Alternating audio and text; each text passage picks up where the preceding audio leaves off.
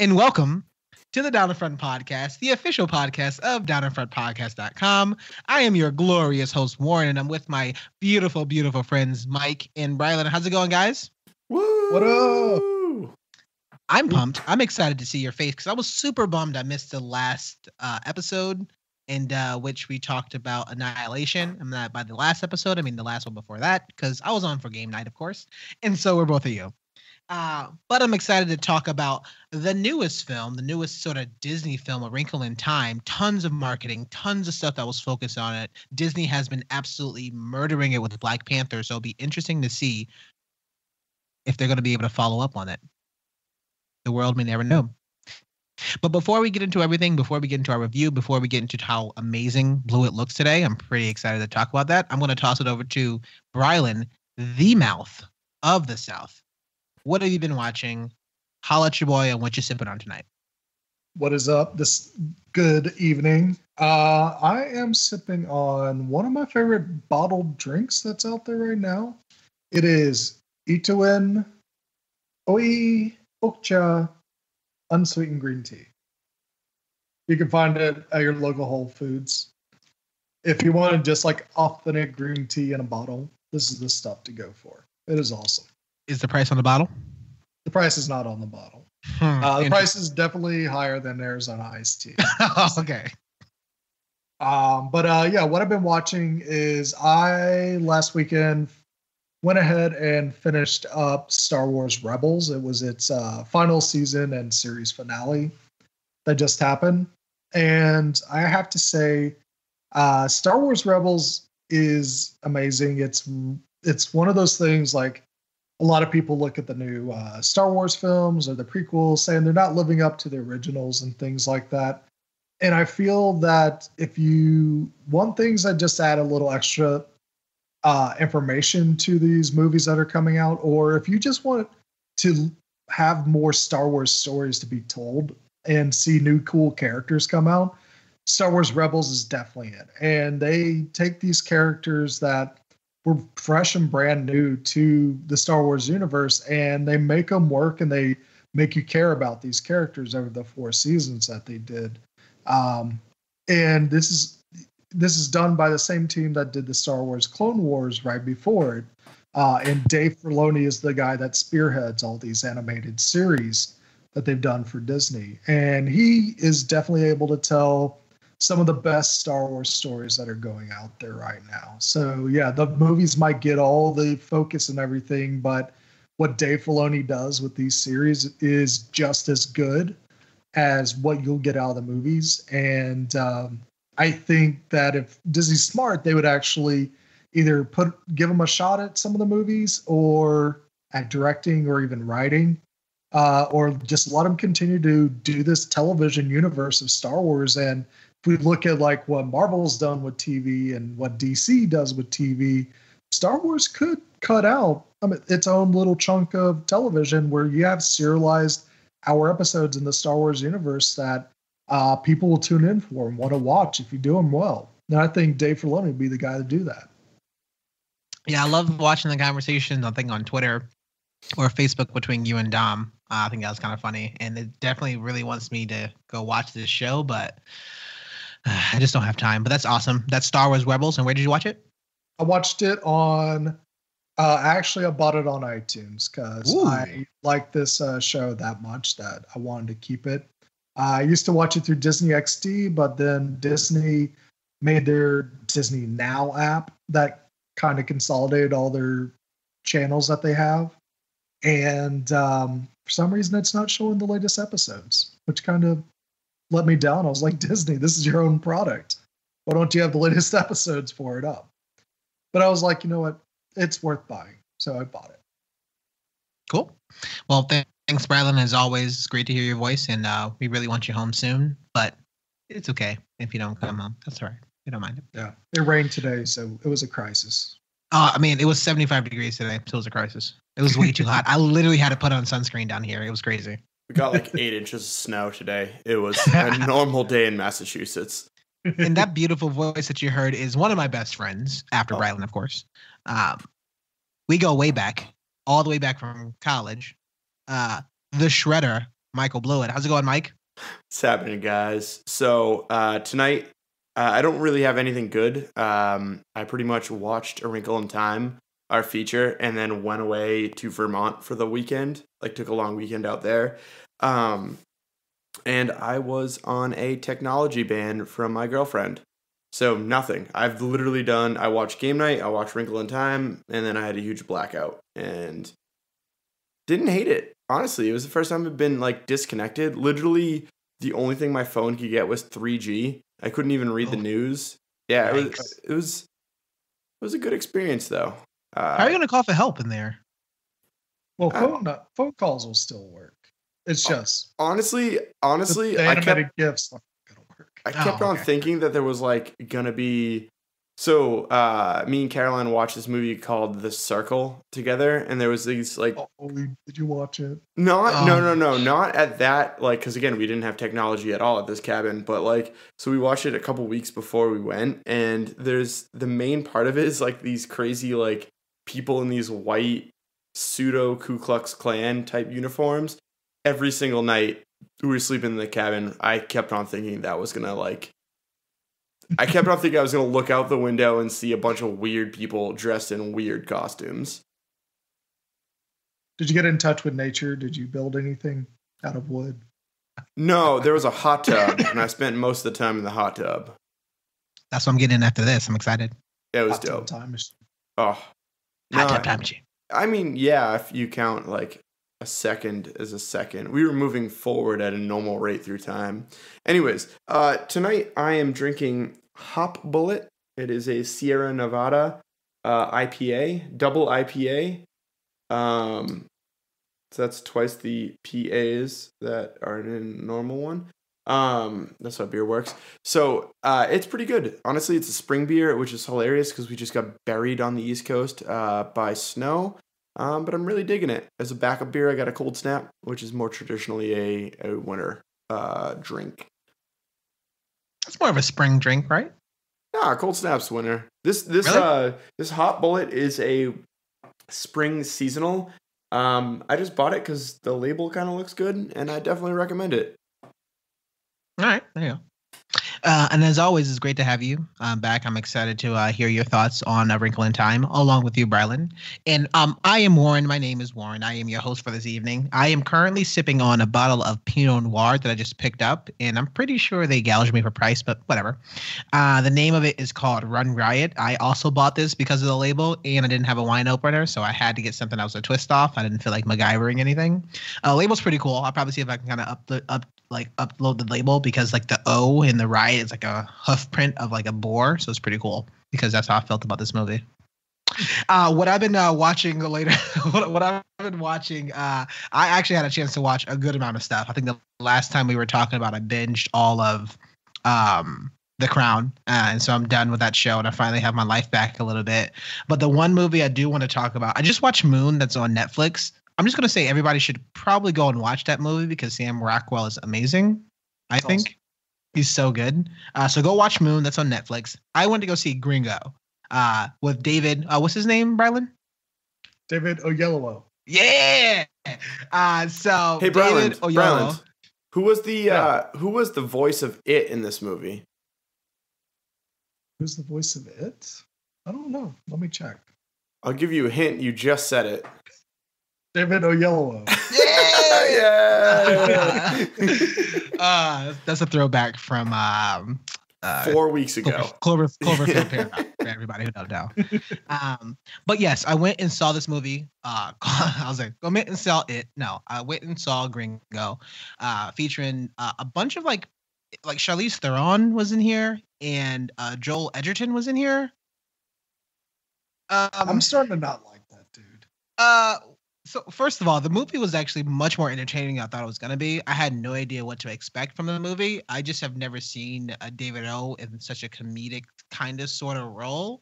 Um, it, I was entertained. I was definitely at least entertained by the movie. I'm not sure why they had to make the movie though, because it really didn't make any sense, and I'm not entirely sure why the name of the movie is called Gringo. But it was. So I thought it was fun. We put up a video. I actually had the first chance. We actually had Shelby and our friend Anna join us for our Instagram video. So definitely come check it out for a live reaction. So that was fun. They also enjoyed the movie much more than I did. But yeah, that's Ringo. That's Gringo. Sorry, not Ringo. That's playing in theaters right now. That I checked that out. If you do have thoughts, feel free to let us know on Instagram. You'll see that post there. So I'm excited. I'm pumped. What we're going to do is that we're going to get into our full length feature review for A Wrinkle in Time. So we're going to give you a quick pause, a brief intermission. Going to have you go get to the bathroom, go fill up our wine, and we'll see you in a moment for a completely spoiler-filled review of A Wrinkle in Time. See you soon. Bum, bum, bum, bum, bum.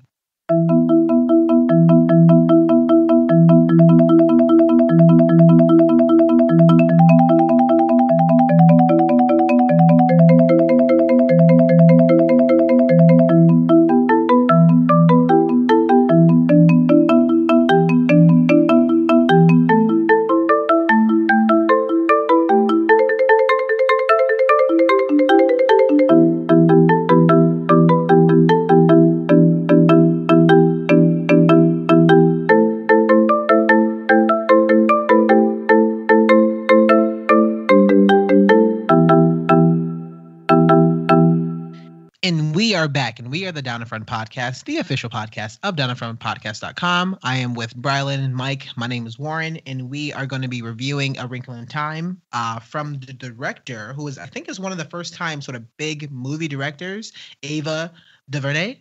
Writer Jennifer Lee. This movie stars Oprah Winfrey, Reese Witherspoon, Mindy Kaling, Chris Pine, Zach Galifianakis, Michael Pena. I mean, it's a bunch of like great name artists, great name sort of actors and actresses. So what we're going to do is that we're going to actually kind of open it up. I'm going to toss it over to Brylan and Mike, and we'll open up this discussion. Let's talk about a bit of the casting, if you want to. And let's see, what are some thoughts that we have of the casting? Because I know, like, looking at it, I think a lot of people were really excited to see Oprah in the movie again. So I think that's. I mean, you get a lot of Oprah. Then she goes big, and I was kind of bummed that she wasn't peeing behind a house. Like that was a big loss for me. Did that happen somewhere? Yeah, in the color purple. That's what I thought. Yeah, I was like, that's an obscure. Okay, but that wasn't the last movie she was in, by the way. So, yeah, I know, but it was her most memorable role. That's I watched a lot of The Soup growing up, and that was like their go-to. Like cutaway. I mean, Oprah's great. I would say, I was glad that they had such a strong cast. Even the wife, Mrs. Murray. Yeah, exactly. And so I thought that was their cast was amazing. I was very solid. I was very impressed with their actual cast. I just felt that it kind of fell short a couple moments because you just didn't really chance to be with those people that we're most known for, which was kind of a good and bad for me. You give these younger actors and actresses some chance to shine, and my goodness, this I really want to call him Christopher Wallace, but that's not his name. Charles Wallace. My goodness, this guy was absolutely amazing. I loved everything that he did for about 3/4 of this movie. We'll talk about that a little bit later. But just the opening of when he put those two teachers in his place and he was just being himself, I thought that was awesome. And like, that was really a great test. You are like the anti-child actor. I know. I couldn't stand that kid the entire movie. This turned very, very dark, very quick. Mike, after a certain point, I'm like, ooh, I'm not loving what's happening. I just like the fact that he was different. And I felt like his character was saying a bit more of like that casting, right? Like he was saying a bit more than what the movie was about. Like he was the outcast, but he was like embracing it. And he was like loving it, right? Where Meg, his sister, was much different. Meg was being, that was a natural sort of birthing, and she had a mother and father where Charles Wallace was adopted, right? But he still like embraced everything about it, and that's why I ended up enjoying his character a lot more. Yeah, I also thought Charles Wallace, I mean, they were doing something with his character that was really unique. That when they go through the movie, they always say he's very special. There's always something like he's always like a step ahead, either physically in the frame than everybody else, or like as they're going on their adventure, he's already moved on to the next place. And I thought that was also something really cool they did with the character. But I'm there with you. I did like that kid's performance on what he brought to that character as well. So I couldn't stand it. That kid's voice was like a cheese grater to my ears. It was brutal. Every single time he opened his mouth, I cringed in my chair. The only time I liked him is when he turned evil and he had to like lower his voice down and have like a more like ominous, I'm going to get you voice.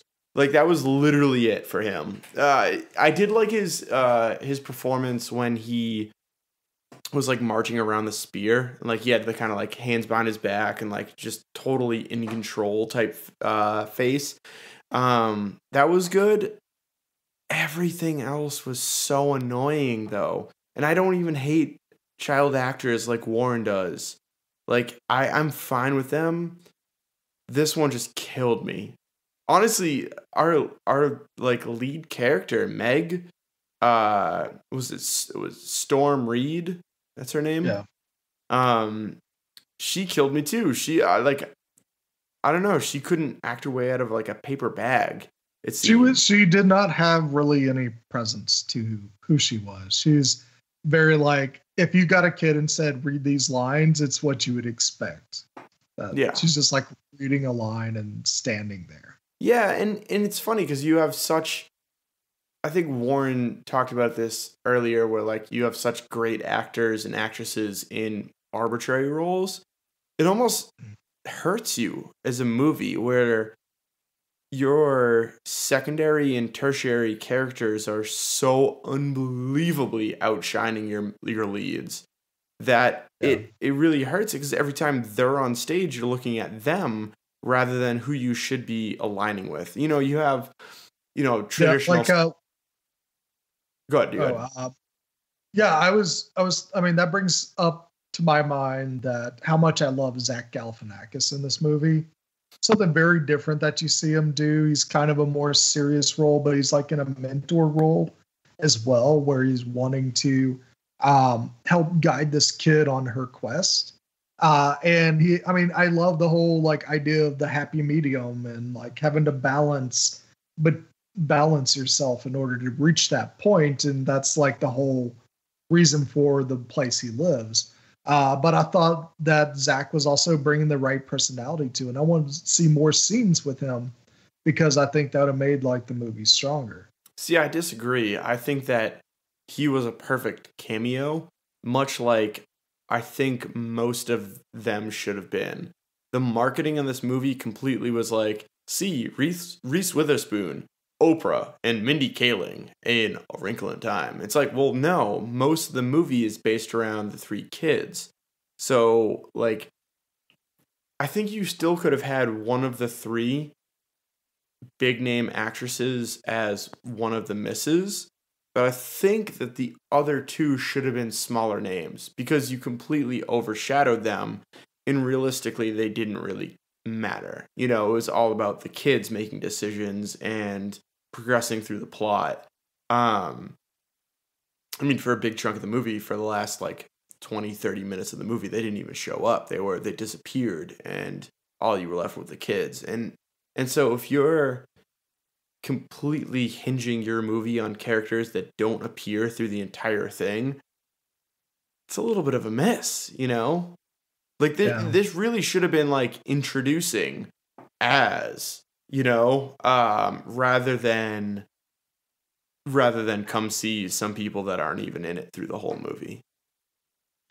Yeah. I mean, I think, they definitely, with the new actors, definitely dropped the ball. Like the actor that plays Calvin, I thought that he was just lacking a personality as Meg, but also he had a bit of a more. I mean, he was a bit more creepier than Meg too. That I can understand. Like, if you're gonna have a teenage kid, like, kind of act like his first time in love or being infatuated with another person, don't make him kind of creepy where he's always saying, "I like your hair." And I can't stand Calvin. Oh my gosh, he was so creepy. And I was like, ooh. Yeah, I understand, like, prepubescent hormones getting the better of you, but make it a little bit more, I mean, rational to what would happen. I understand. Like they were like trying to ramp up the creepy, like they were like trying to. And I know they were trying to probably make awkwardness, right? Make their relationship cutesy, but it never came off. Because she was like, her look of fear, an absolute, who are you, crazy person? Like it. I didn't like anything at all. I was like, please just get rid of this. Just get rid of this. Like that. They basically dropped in, and I don't know if this was the writing versus the acting. So this might be a kind of a crossover between the two, but like they kind of just dropped us in the middle of these characters and then expected us to just go with it. Like, oh, he's the popular-ish kid, although they never quite said he's popular. So why is this, like, is he a weird kid or is he cool? Like, I don't know. Is the anorexic chick you like cool? You like her because she threw a ball in the face of a kid that we then later on tend to feel pretty sad for because of this it presence has affected. I think, right? Like we show how she's super sad and she's upset with herself and she has like a very, very, very like low self-esteem. So Calvin, but then we supposed to feel bad for it was just, oh man, it was I don't know if it was casting or story, but like it didn't work. None of it. I think it was more of casting, just because I just think that character didn't need to be here. But as in, or they could change. If he was in the story, if he's in like the original book, then I get that. But I think it was more the writing. I think it's a little bit different. Like, can you say like his lines maybe were either? I don't know if he was told to say it that way or not. I think it was just the actor, Calvin. And I think and we'll get into this a bit more, but they were definitely trying to modernize this movie a lot to fit into today's times and probably connect with how it's perceived, that how today's young kids will take things. So I think they were trying to do that with them a bit. Yeah, I can see that. I just wish that they would have done a little bit more. Like, we're obviously none of us are preteens here, teenagers, but I know the rage is all electronics and technology and like Instagram and Snapchat and all this sorts of stuff that they didn't really like talk about. They didn't really kind of even explore. So that's a good point, that this really didn't try and reach out to their target audience. It like changed. So you could go one of two ways. You can bring back a beloved child's tale and then make it like a realistic, like a 1-for-1, or you could take a beloved child's tale and then put it in the 21st century. And they did neither. They literally just like took something and alienated its original audience and then also didn't connect to a new, younger demographic at all. So really good point. I'll tell you who actually came to this movie, because this is what my movie theater was literally composed of, was senior citizens and then middle-aged people bringing their young kids to see. Interesting. Yeah. Well, it's weird, even like the locker scene of when Meg goes back to her locker and they literally post something on her locker. And I could only imagine sitting there we sent when we're at least in high school and whatnot, we would at least talk to people. Like, nobody's going to see that poster as much as people would post something on like a Facebook group or her photo or something like that. Right. Like, I was just watching Power Rangers, which is on Netflix right now, and they had talked about the fact that they sent a text. She sent a text message around, and that's how she was like, that's why she punched this guy in the face and blah blah blah. But like that made more sense, and that was just kind of a bummer. But what can you do? Yeah, I thought the concept of like a high school bully was outdated Yeah. Over a decade ago when I was in high school. Like there wasn't. I don't think that's existed in 20 years. There's high school bullying. There's definitely a high school bullies. Well, no, but like not like that though. Like I don't know. I never saw that. I mean, the portrayal of the bully in this movie is probably outdated. Yeah. I mean, not quite, guys. Or it's very definitely. Is very. I would say it's not outdated, like because I think we're right in a weird line there. Warren, the resident high school expert.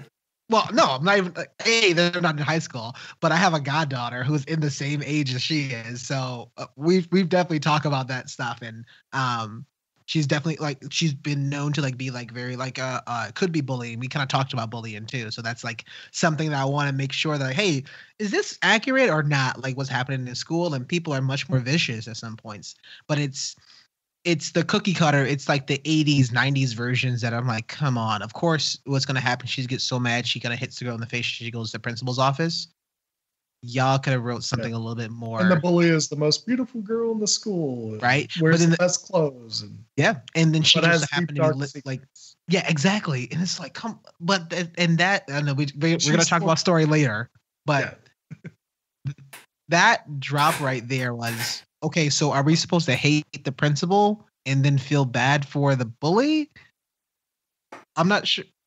I'm not sure what I'm supposed to feel. Well, it came back to that at the end where you were supposed to feel bad for, I guess, everyone on the planet Earth who ever had a bad feeling about anything because it wasn't their fault. Like, oh boy, Lord, I'm really excited to get into that. Come you guys, on. Yeah, I know. Oh no.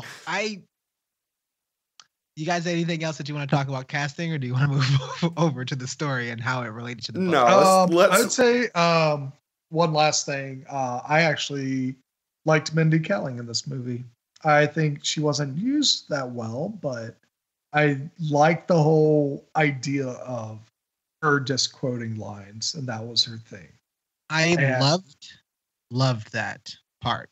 I was super on board until I think the last scene that they just didn't care about it anymore. They set up something and just didn't care. And I sat there like, that's not a Mindy Kaling. No, not at all. But I think can we talk about? Yeah, I know she gave like a great performance of it, and I like that they mentioned like a line of she transcended language, and I'm like, oh, that's interesting. You transcended language. I didn't quite agree with your transcending language to musical lyrics. Bumblebee. Yeah, exactly. And I was like, she said Shakespeare and she says like Gandhi, and I'm like, okay. Then she said Outcast, and I'm like, well, are you just putting that in because you like Outcast, or like if you're transcending language, right? Then why not show me? For instance, why not show me subtitles in a different language or something? And people are like, huh, what? Whatever. Anyways, to be fair, that also weighs into our that weighs into our point from like 4 minutes ago, where we talked about how it seems like most of these teenage references were outdated. Like Outcast, that was incredibly popular. That would have hit so strong in 2006 when I was in high school. Oh my god! Like, so how old do you think Calvin is in this movie? I would say he's 15. 14, 15. Okay. And that song that she quoted from Outkast was how old? 12 years. No, it's longer than that. Yeah. It's an early Outkast. So I'm like, how did you know that reference? All right, Calvin. Or my dad. I mean, Outkast hasn't been like. Don't bring up. No, he's not young enough for his dad to have been into Outkast. Oh yeah, his dad. Oh gosh, I totally forgot. Yeah, no, I was like, that guy's not bumping like speaker box. Like, come on. I guess the biggest thing that I have is that it just felt like a lot of people were just wasted or were just confused of why they're in this movie. Especially because there's a lot of marketing, and at least the things that I saw that Chris Pine was in this movie that he really wasn't. Also, the Michael Pena character. I was so confused, and he was so disposable, and it just didn't make any sense. I just felt like they kind of wanted to crank up the weirdness scale to like over 100 without answering any questions. Now, I'm also was thinking in the back of my head that this is probably a nod or a reference to a character in the book, and I think people are going to be like, "Oh, okay, I kind of get that." So I got that, but looking at what's in there for 10 seconds, right? Like looking at, I'm coming completely naked in this, and I'm like, I don't get why this character. Why does he have red eyes? Why? And he's a puppet, so he just falls away. That was it. It just felt like they just kind of put him in this movie and just kind of left him, and he like left. He did his like one scene. It's like, all right, I'm done. Bye. So I was kind of bummed about that, and it felt like they wasted a good amount of talent they had in this movie all overall. It was a bummer. See, I kind of disagree with that. I think so. that Michael Pena, if he was like the second or third A-lister that they got, would have been a really cool cameo, because I thought he played the character really well.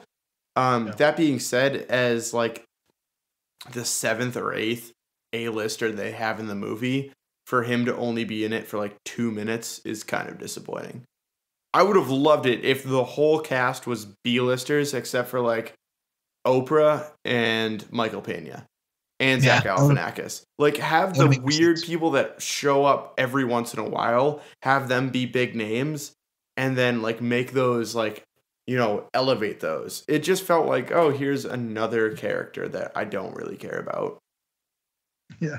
And oh gosh. And when they introduce Oprah, and Oprah does Oprah's thing. I mean, she's just has her Oprah voice on and is just being a beacon of positivity for Meg. But just the way that they introduce her as giant ass Oprah, it just blows my mind. That I'm looking at this big screen. I was like, that's probably the biggest an actor's ever been on a movie screen. And I was like, Oprah's already larger than life. I mean, seeing her that size, you're just like, wow. I for sure was like, all right, that's a nod to real life, right? And I'm okay with that. Like, I'm completely okay with seeing Oprah that large, because that makes sense. So I mean, we have some things. We talked about sort of the casting and the acting that was kind of all up rolled into one. But I'm interested to hear. I know, at least for me, I didn't read the book, so I had no idea going into this movie at all. But I know that you guys either read part of the book, so you read the book a long time ago, or you read more information that was online. But I'm interested to hear like more of your takes on like the story. Yeah, growing up in the olden times known as the 80s. This is one of the books given to young kids that would be like that first book you would read where it doesn't, quote unquote, treat you like a child, where it's more of a serious book that you can relate to more of like the things that Meg is going through, or Charles Wallace or Calvin, and say like, hey, that's me too. And kind of, it's like that reflection in the mirror that, hey, you're being represented in this book for the first time. And it's definitely a great book for that. And it does have these ideas of like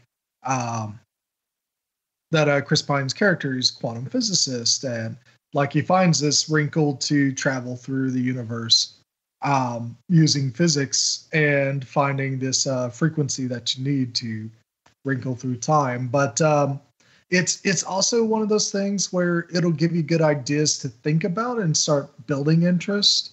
Like, I know this is one of the books that helped me like start to have a passion for science, but it's never like a scientific book. You're not going to learn quantum physics from it. It does have that more metaphysical fantasy tale where it's kind of like the Lion, Witch in the Wardrobe series, or a Lord of the Rings series. And it also had a lot of Christian overtones, which my parents liked. Yay. And yeah, it was like C.S. Lewis and Madeleine L'Engle. They both talked to one another and stuff. So you could see that they both had influences to each other, that they had these analogs for Jesus and God baked into their stories, right. Which you probably don't really get much of that here. Honestly, one thing, this is small, I didn't even write it down, but you brought it up. One thing that I absolutely hated about this movie was the fact that during the whole presentation scene, I think it's widely accepted that if we are to break the light barrier, it is going to be basically shortening the distance of space-time and not necessarily making an engine that can defeat light. Right. And so to get a movie that's supposed to come out now in 2018, like the fact that all of these people were laughing at a whole thing where like, oh yeah, we're just going to bend space-time and that's how we're going to achieve this. It's like, well, no. If you presented that in real life right now, not a single person is going to like make fun of you for that. So, you know, like, I mean, Twitter. It's not real science, but like, come on, give me a break on that. That's not even like, that's what is accepted as what will break faster than light travel and what will get us to the different stars. Yeah, it's a theory, and it's definitely something that Madeleine L'Engle found interesting in her youth as well. And I think it makes for a good drop back for the overall story of like kind of the MacGuffin. Yeah, I mean, she also is like, hey, what is the missing piece of this puzzle that people are trying to figure out in a scientific way? Maybe it's a more non-scientific approach that actually solves that riddle that they're trying to actually make it happen. And I think that's like kind of one of the big things about the book is things will actually happen to you based on the faith you have in yourself just as much as the faith you have in others, which they definitely dropped the ball on like actually teaching these kind of themes going through the movie where they have all this potential of talking about like how you can be the hope for yourself to either better others or even better yourself or overcome big obstacles. But this movie never really sets up a payoff or learning scenes, except for one, which is with the happy medium. They never really have that building progression that would make Meg an interesting character or a strong character that kids can go see and say, hey, if she can get past that, maybe I can get past something too. Yes. I mean, man, that is by far, and I think I talked about this a little bit. We talked about it offline about like the message, right, Brylan? But that was one of the biggest issues I have with this movie. Quick tidbit when Mike was talking about the fact that you have this movie coming out like in 2018 that, again, it's a stereotypical 90s sort of trope, right? Oh, hey, I'm going to talk about some big idea that's going to change the world. And all these supposedly smart people that's going to be there that he spent all his life work on practicing and just going to laugh him off the stage. Where does that happen? That's not realistic anymore. Like, come on. It's so stereotypical. It's so comical. Yeah, exactly. It's to the point where it's like, so the issue that I have with that message there, Mike, is if I have a radical idea that's so crazy and but I've been spending all my time and I've gotten to this point that I have this presentation and I can share with you like this is what I want to do, and everybody's gonna laugh at me. I don't know exactly the message that they're trying to send there, and I'm a bit upset about that. And I had some thoughts about that also. But going off of your point, Brylan, no time, like I mean. Really, barely in this movie, I sat there and I said, you know, where is that progression that Meg is going to turn to this character that Charles Wallace was in before, right? And then in the end, she finally has a chance to, test her, right? Yeah. I'm not going to talk about that. But she finally has a chance to test her, and she sees how glorious it is. The same thing that Miss Whatsit or Reese Witherspoon talks about, the same thing that Charles talks about, that the same thing that literally Calvin has the ability to do that we're not explain why, because he has a lot of pent up and repressed potential emotions too. I don't, because they didn't really say of Calvin Well, she was the only person that Calvin was able never to test tests her. himself. No. He tags along. Yeah. But I don't know if he saw the glorious. No, Calvin can kind of see it, whereas Meg is so anti seeing it. Speaking of like a Christian parable, Meg is supposed to be the character that doesn't see the light of Jesus. You know, like she doesn't see the all power that has, and then through it doesn't matter if you're like either a prophet, as someone who like Charles Wallace would be, versus someone who is a standard believer, as someone like Calvin. Like those people can see the glory that is Jesus Christ, and then Meg through through conflict comes to see the power of the Lord, and then she tests us at the end, and it's glorious. So that's tapping into that's like literally tapping into more of the book. Madeleine L'Engle is like a diehard Christian writer. That's not like how I feel this should have gone, but like that's how she probably wrote this to be. Is Meg was her non-believer type character. That's a bit. I mean, I know we're definitely not going to go into the category of like the comparison or like the beliefs of science versus religion, but I was also like I had a big criticism. I had a big issue with this movie. I felt like they threw away a lot of the science. That both of their parents were doctors in physics, and I think Meg even calculates how they're going to get over the wall by looking at the physics of this tornado and how they're going to get into the slingshot and kind of go from there. And even Calvin says, "Oh, how'd you do that? It was physics or it's science." But yeah, and that's part of the book weird. That's the premise of the book is that, yeah, if you do use something scientific and stuff, that the only way you'll actually accomplish it fully is to have that faith part along with it too. So I think that's more of a side effect of the book. Well, the other thing is that my biggest criticism with this movie was that everything was accomplished so easily. Yep. Literally, just like there was no drama. It was, hey, this thing is happening. You should do this. Okay, we did this. Okay, that thing is not happening anymore. This thing is happening. You should do this. Okay, we're going to do this. We did this. Okay, that thing is taken care of. Like every single thing was just unbelievably spelled out. And even though there's this like this ultimate darkness around you that you need to get through, that's impossible to stop.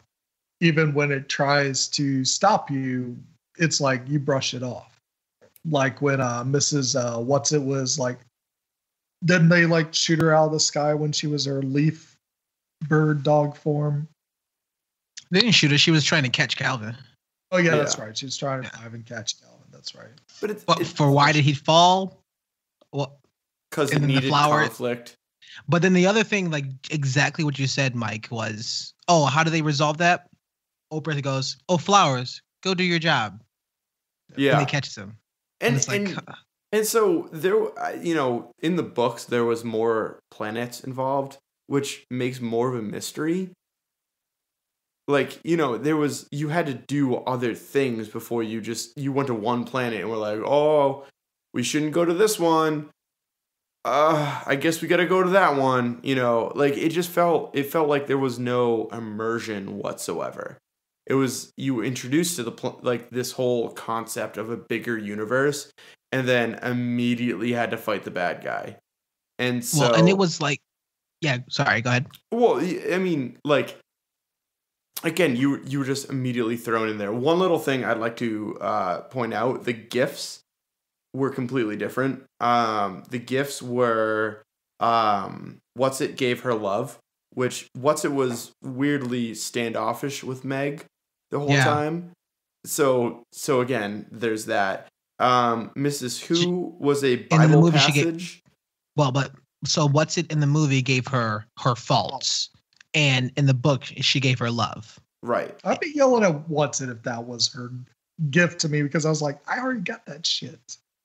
Yeah, I know what's going on. What was I gonna say? Mrs. Who was a Bible quote.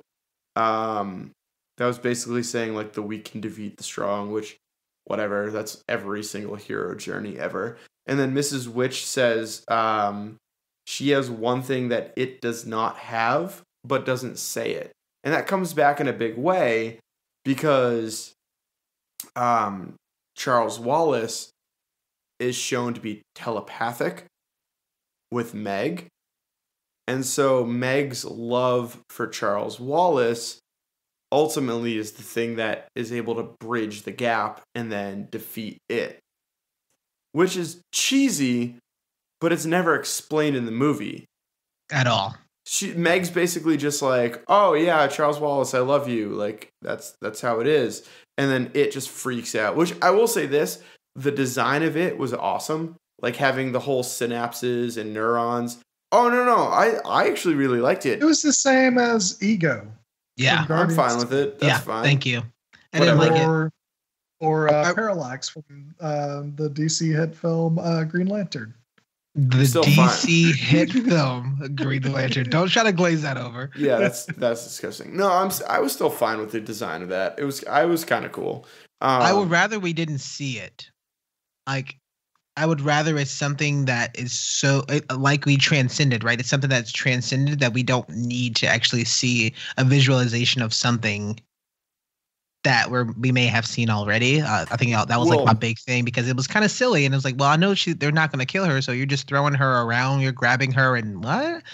I was not a huge fan of that part. There's apparently another level of abstraction with this where there is like it, and then it is the what's it called, like lieutenant for some greater evil, and so again, not made clear in the movie that it is not like the ultimate end all, what's creating the stuff that was affecting everyone. Well, they said in the movie it was it. So right, but it's not. Yeah. So it makes more sense when you can visualize a lieutenant versus like the overall evil. Yeah. Damn. I think the powers of the it, I think they went too heavy on just having it be a supernatural force, which I think have been much cooler to have situations where you see like normal human things happen that are like if someone like trips somebody or if somebody pushes someone that you're not sure why, have those type of situations rather than this tenderly monster and stuff. I would have liked a more psychological approach to it. I thought like they were trying to do something like that with showing Meg her quote unquote ideal self. Holy shit. But they do it for like 5 seconds and that's it, and they throw it away and it's back to let me be a space monster. I had so many issues with that part that just didn't make any sense. But whatever.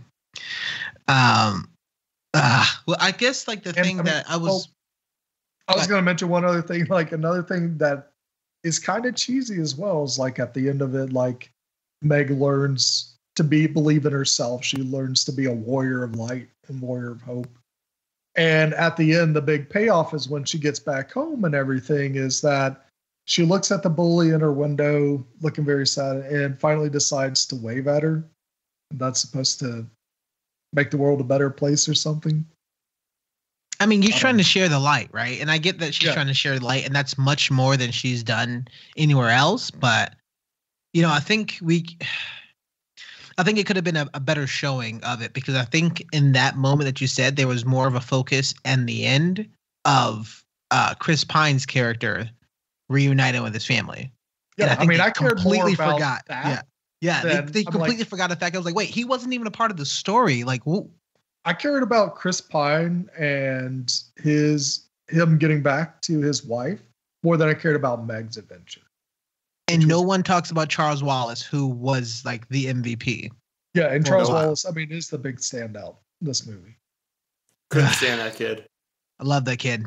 I love him more than you. I'm sorry. It's okay.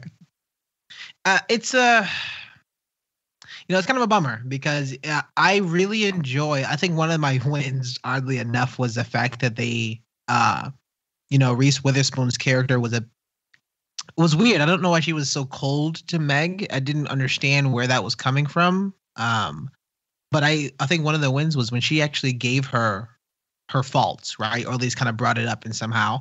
I thought that was a very powerful or at least very important sort of moment of it, because that's something I think at that point that was one of the realest parts of it. Besides Charles Wallace in the beginning just being himself, the only thing is, oh, so you look inside, you look at these demons, these things that you have inside of you, but you embrace them as they're a part of you. And you have to live with your faults. You have to live with your mistakes and the things that you chose to do, or this who makes you who you are. I thought that was very interesting. I really liked that. The glasses, didn't really care too much about it. That I had a feeling of, oh, you're gonna use them for like 2 seconds and then throw them away. Yep, exactly what happened. Cool. That was so weird that the glasses, what they turn out to be, is to be able to so you can see physics calculations in the world. Yeah, but then Charles Wallace just brushes his hand away and gets rid of it all. So I'm like, why didn't you do that when she was walking up before? Yeah. I mean, doesn't make sense. Yeah, it got too easy. Yeah. Anything else you guys talk about the story before we move on? No. I mean, so the last thing that we'll talk about, just about anything else. And I know at this point that I was going to bring up like the message and what message they talked about. We kind of talked about it a little bit in between. And we talked about that like really when we talked about kind of casting and whatnot. But, I'm just kind of bummed because I was really excited about this movie and I really wanted this movie to succeed. And it was odd that they marketed it as a Chris Pine movie. And there's no name actress of Meg's character. There's no name actress. I believe her name is Storm. Storm Reed. Storm Reed. Yeah. And so she just kind of was on the side. And the majority, I think about 85% of the movie, she was just being negative, standoffish, and kind of closed off. And so I just was very confused of what message are you trying to send your demographic or these, children, teenagers? What exactly message are you trying to send? Because it's very complicated. And I think that was the point for make it be complicated because emotions, right? Things that people deal with are complicated. I get that. And that's why I was really excited about that faults line. But in the end, what message are you trying to send? And it just felt like they just kind of put some stuff together and they focused more on like the character and Meg's love for Charles Wallace outside of, I think we mentioned it before, Meg's love to herself. Like at what point, when did she like accept herself at all? Like when did she like go ahead and like, I'm going to be who I want to be and kind of go from that? Yeah. And I think they, the story is sacrificed a lot, I think, just to set up some visual set pieces. Yeah. And the visual effects, I really liked them. I thought it had a unique visual aesthetic to it. Like I liked how the dresses were designed, the clothing was designed for all the characters, especially the ones you meet along the adventure. But I like the design of the planets or Mrs. What's-It's like leaf flying creature. I like that design as well. I like the white room that they had for when they were on the evil planet. I forget the name of it. But overall, I think this story suffers because they made a movie that's going to have the aesthetic to teach you all these things, because it does come off as a very nice, beautiful, colorful children's story, but there's no backbone to it to get you into why we're in this colorful land in the first place. Well, even the monotonous scene that they go and they're walking in this land and they go that they start talking about that they're hungry, and then you have the kids bouncing the ball, and then the mothers come out and says, "Oh, dinner's ready." I was very confused of where that scene came from. I was like, "Is this the same movie? What are you?" I didn't know what that meant at all. What do you guys take on that? What do you think about that part? I mean, that's when they first land on Kamastas or whatever it's called. Kalamazoo. Kalamazoo? Yeah, Michigan? whatever it is. So to me, that was like the planet trying to mimic what they would go along with, and we saw it almost work.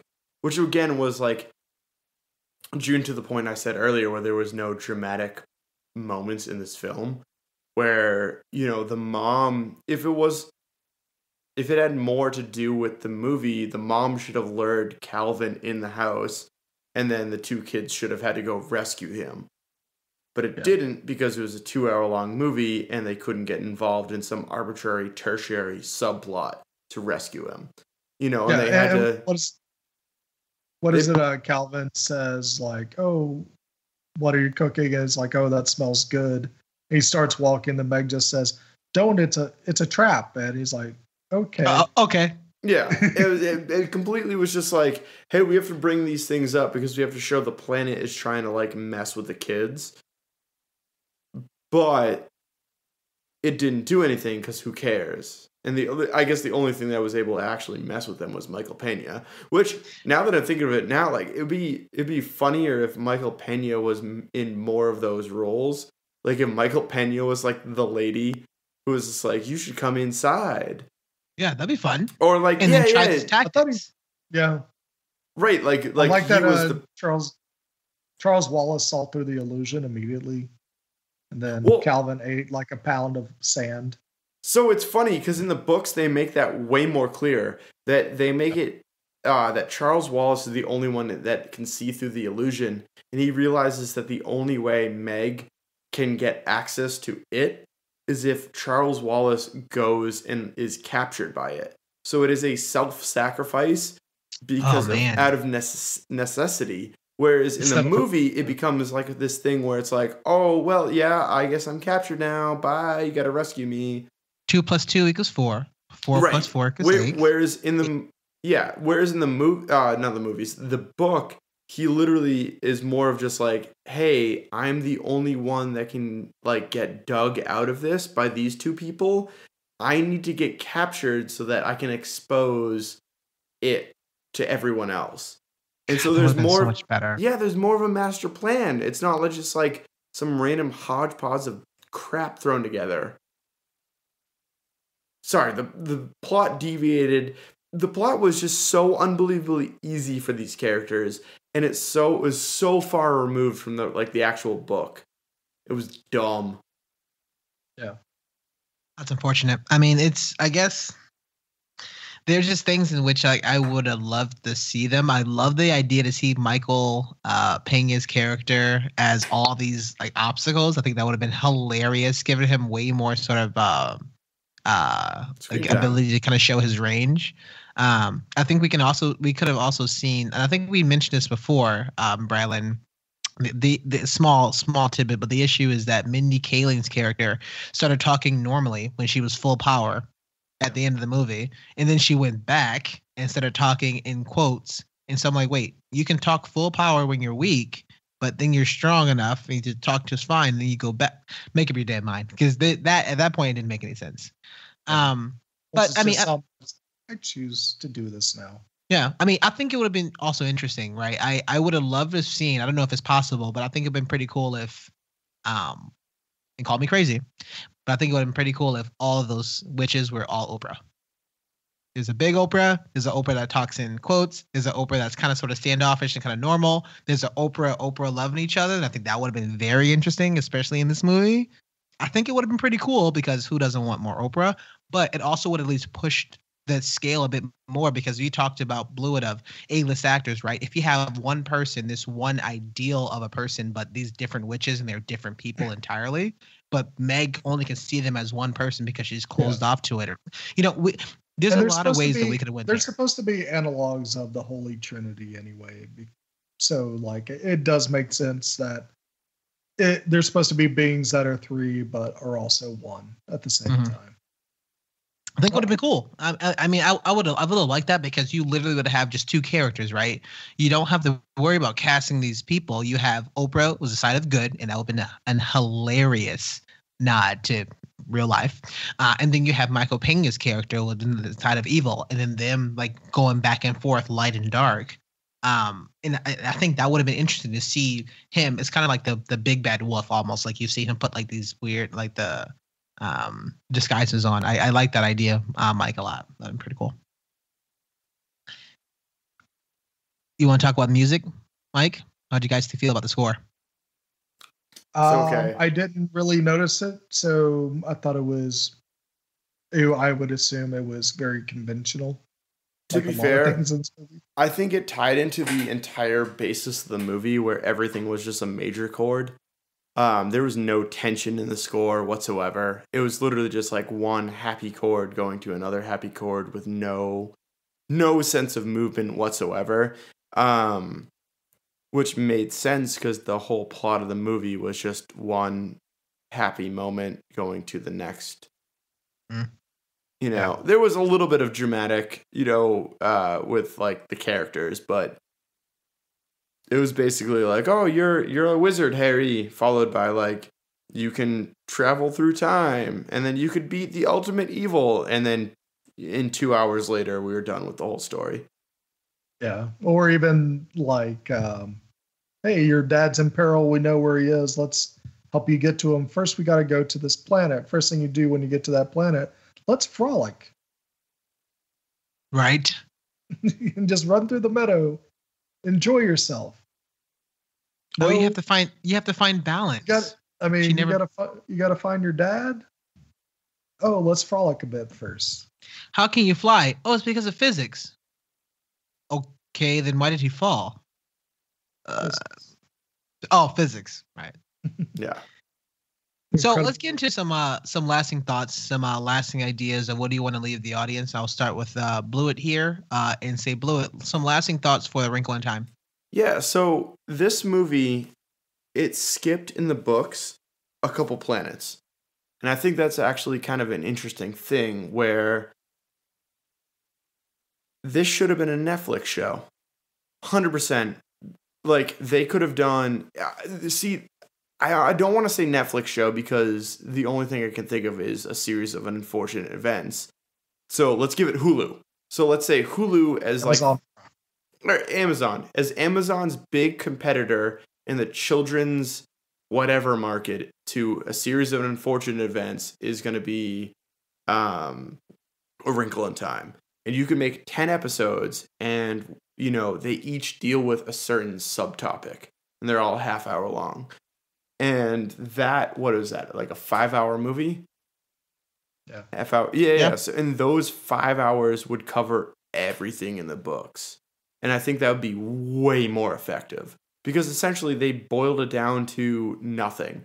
Like they tried to distill the plot to a couple certain things to get a couple certain overall feelings going towards the movie, and then they burned the water away to nothing. There was literally nothing at the bottom of the pan. And that's the movie they made. And it was hot garbage. Skip it. Bradley, lasting thoughts for A Wrinkle in Time? Yeah, this is a very pretty middle of the road movie. So it's visually very good to look at. There's some really cool set pieces and everything. You do have a really unique cast here that do have some really cool performances.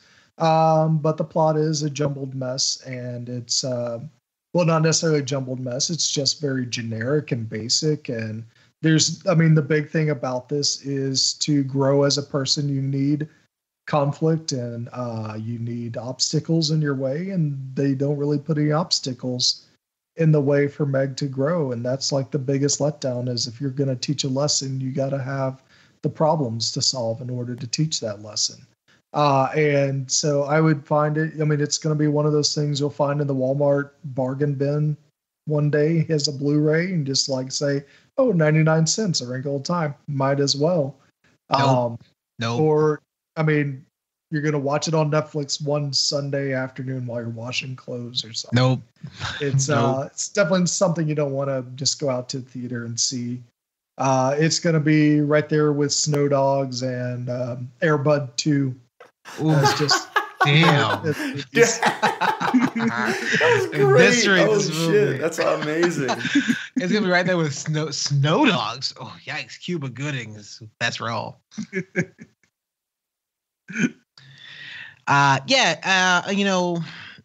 I think the one thing is just me just being super disappointed and kind of sad in this movie because I think one of my favorite genres is animation and at least what messages they're showing the kids and what message you're trying to send. From a director who's an African American woman to the lead star who's an African American woman in this movie that she's portrayed as being like mixed races. I just felt like I just wouldn't recommend this movie. It just was very sad because they didn't really explain things too much. It was very muddy. Like even if you strip out all like the issues we talk about with casting, right? If you just stick to just the script itself, I was almost confused of what sort of message they're trying to send. And some of it was biblical, some of it was like science, and some of it was just, you just have to believe hard enough. Well, there was just too many things that were just way too confusing, and they could have been much easier to say, this is what it is, this is what it is, this is what it is, and this is the message that we're trying to send. And I'm just bummed that, Disney signed off and made this movie shortly thereafter of, a movie like Black Panther, right? And we have to, and the only reason why I'm like comparing it to that was that's Disney's last movie.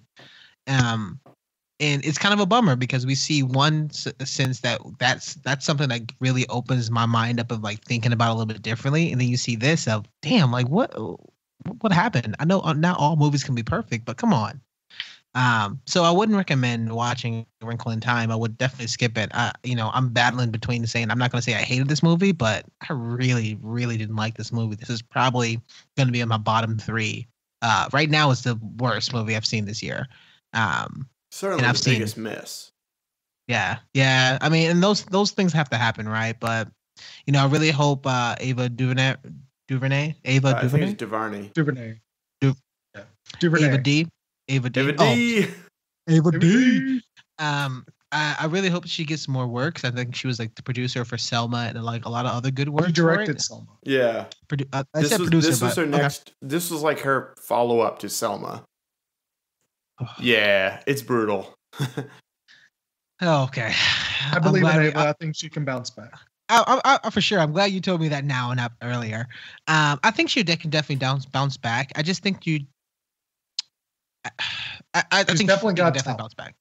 Yeah, definitely has talent. I like some of the works that she put into this movie. There's just a lot that I didn't like, and I wouldn't recommend this movie. And with that, we are the Down in Front Podcast, the official podcast of downinfrontpodcast.com. Brylan, the mouth of the South, where can we find more of your work? You can find me believing in myself a little bit more on Twitter at Bryland, BRILUND. I'm also on Instagram at I am Bryland. I put up many movie reviews. I'm going to put up something about Star Wars Rebels very soon, so watch out for that.